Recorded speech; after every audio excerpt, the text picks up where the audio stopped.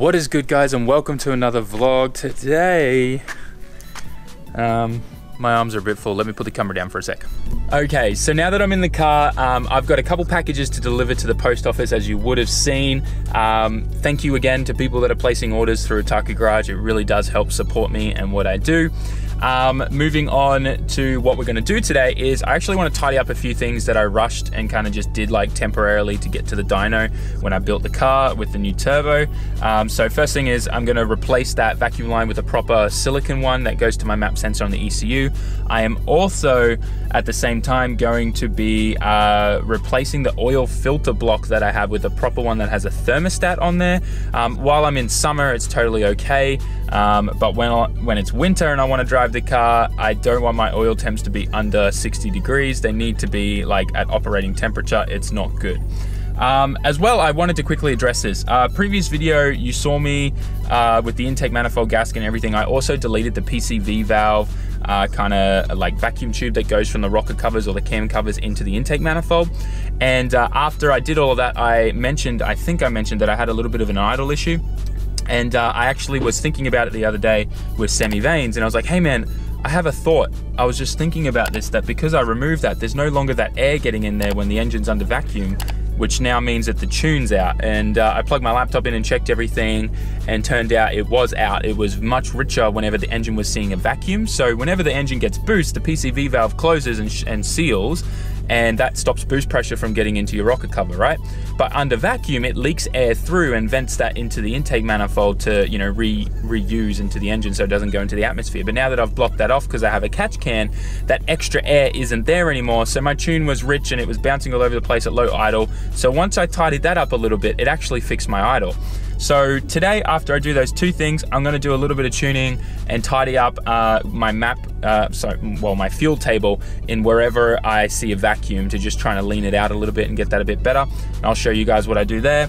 But otherwise, enough talking. I've been rambling on for ages. Let's get to the post office, deliver this stuff, and then when we get back, we'll get straight into the car. Okay, so I've got everything set up. This is the current oil filter block that we're replacing, and we're gonna be replacing it with this guy here. So it's got a thermostat built into there. I'm not sure if you, oh, there you go. You can see it in through the top there, this section in there. And what that essentially does is it keeps the oil flowing through the filter at all times. But once it reaches a temperature of about 70 degrees, the thermostat will open and then only send it through the cooler then. So instead of only running 3 lines, so 2 off the block into here and then 1 that then goes to the cooler and then back to the block, so that would only be 3 lines off the block and through that and everything, right? You need to run 4 because this needs to be able to send it back to the block if the oil isn't hot enough. So we're going to be setting that up today, as well as putting this shorter black silicon hose in for my map sensor off the ECU. Instead of going from here all the way through in and then back around under the dash over into that corner, we're going to be going from here straight down in through there where the wideband wiring goes straight into the ECU. And that's a heat resistant one as well, but I will be putting heat shield over it as well, just in case. Anyways, enough talking, let's jump straight into it.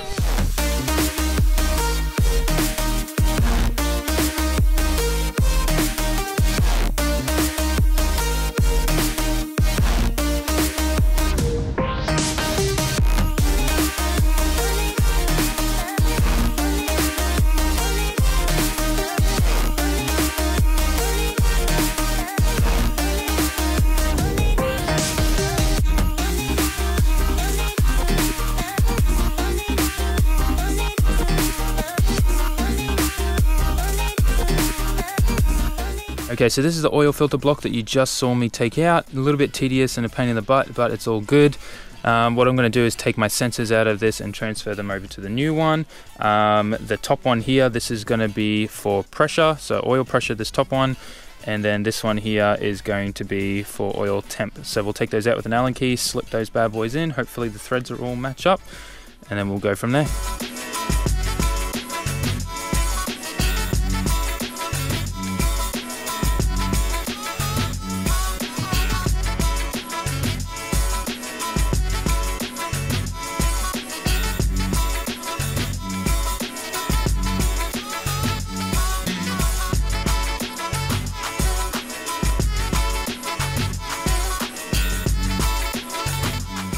Have you guys ever started something and wished you hadn't?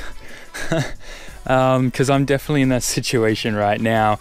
I thought I had everything that I needed to get this done, but it looks like I don't. And the reason for that is I want to change how this is all set up. Like, if we look at where this needs to mount, so we can see the engine needs to be on that side and cooler core needs to come out on that side. So typically it needs to be mounted in the bay somewhere like this, right?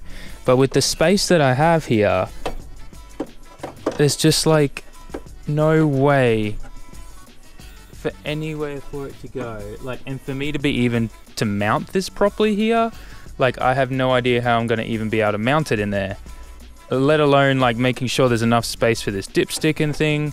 So like, I would rather kind of maybe mount it under here somewhere, but then I'm like, I want to move this cooler then behind the intercooler and then maybe mount it up and in here. I don't know, man.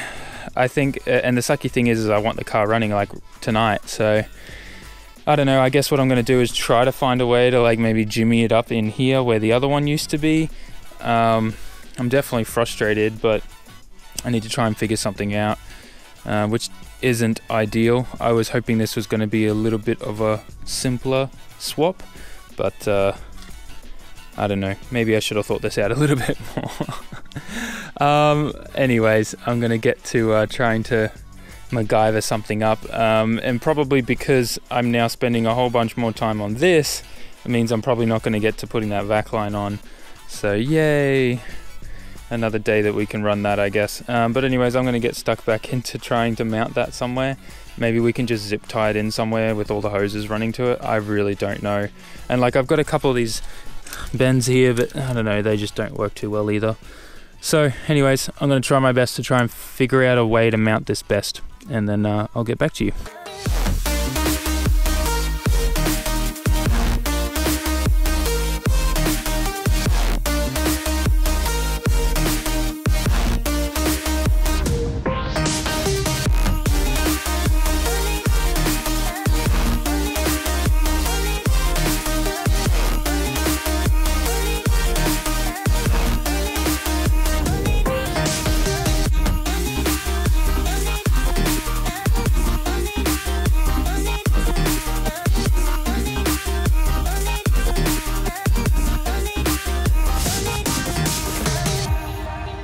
Okay, so it's obviously gotten dark and I'm working with my iPhone light here.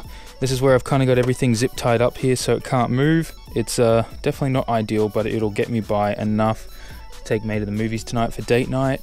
So that's kind of why I'm panicking a little bit. I did have this big light set up, but I've never seen this happen here before. Look at all these bugs that are everywhere from the light. So pretty much put the big light over there to keep the bugs away from me, and then I've just been working with my iPhone light here, and then all the hosing and everything just kind of loops back down into the cooler in the same position.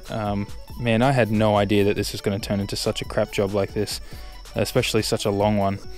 Anyway, so what I'm going to do now is put this wheel on, get everything down back onto the ramps, and then once I've got everything onto the ramps, I will I guess start the car up, check oil pressure and all that, check for leaks, and top up the oil that's missing that came out when I changed everything over. But yeah, man, literally a bitch of a job. I would prefer changing my intake manifold gasket all over again compared to doing this right now. All right, let's get to it.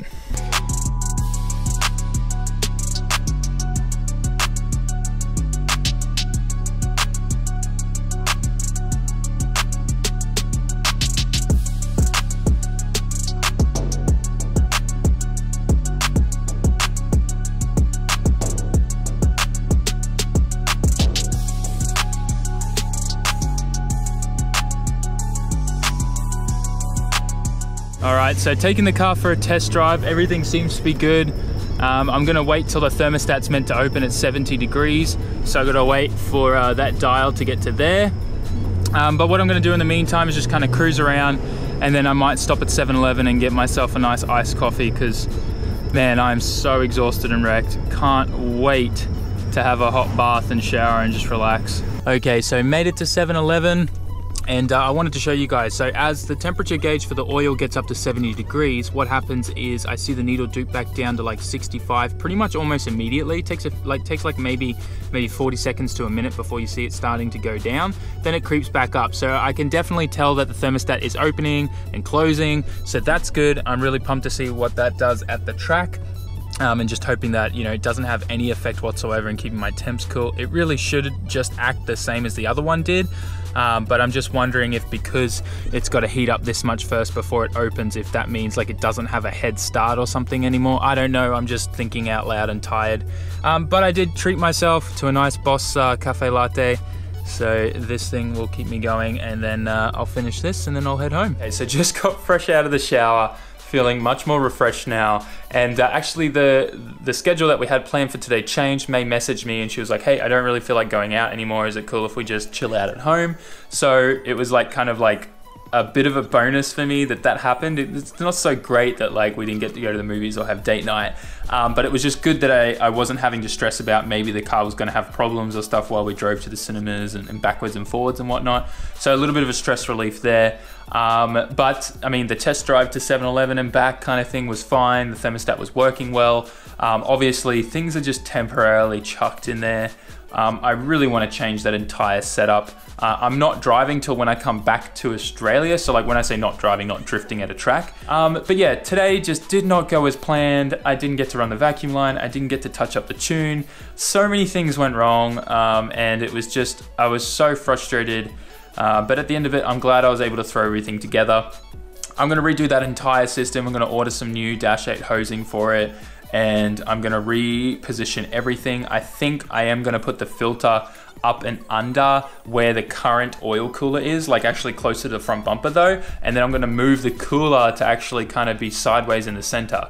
So anyways, you'll see what that's gonna look like in the future and whatnot. But that's definitely what I wanna do. So I'm gonna order all that stuff so that when I get back from Australia, I can spend an entire day on fixing that. And then at the same time, I'm going to put in my power steering cooler, which I've had for like almost 6 months and haven't installed it yet because I wanted to relocate my oil cooler and everything all at the same time. So anyways, I prefer to always kill 2 birds with 1 stone. So that's why I always put things off to do everything all at once. So anyways, enough talking. I've been rambling on for ages. I know this video wasn't super entertaining, but I hope you still enjoyed it and found it educational, if that at least. Anyways, I'm rambling on because I guess I'm exhausted and tired and I don't know what to say. So thanks heaps for watching. Make sure you like, comment, share, and subscribe. And I will catch you all in the next video. Ciao, matane.